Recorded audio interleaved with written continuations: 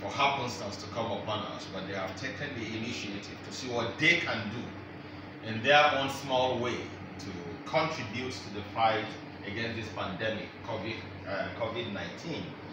They couldn't have done much better than this, but trust me, this I believe is just one of the items. I have seen soaps, I have seen sanitizers, and then the face masks that have been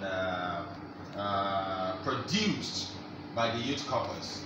We as a ministry, on behalf of the Minister, Sunday Dari, I want to sincerely thank the DG for this initiative, thank the corpus for not keeping to themselves, but coming out in their full force to want to be part of this great fight against this pandemic.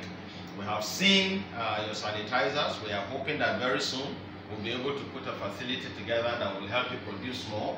We have seen the soaps that have been put in place as well. All we want to do as a nation is to see how we can promote local production.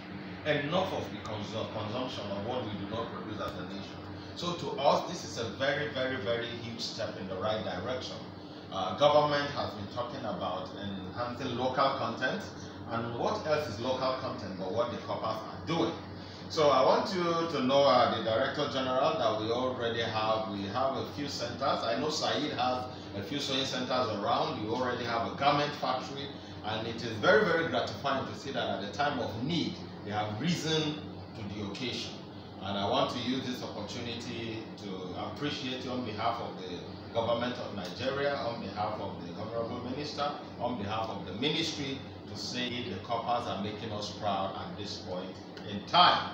Our sincere prayer is that going forward, we're going to present this to government, and then we'll see how we can further engage their skills to be able to better prepare and help us fight this pandemic rather than waiting only on support from outside sources. Now that we have seen capacity from the inside, we'll work hard to build this capacity, we'll work hard to push our own, and then we will see how in their service here, they're able to add value to the nation in general. So once again, thank you very much. I'm going to wear my mask now, okay, so that Nigerians can see that we couldn't have done better.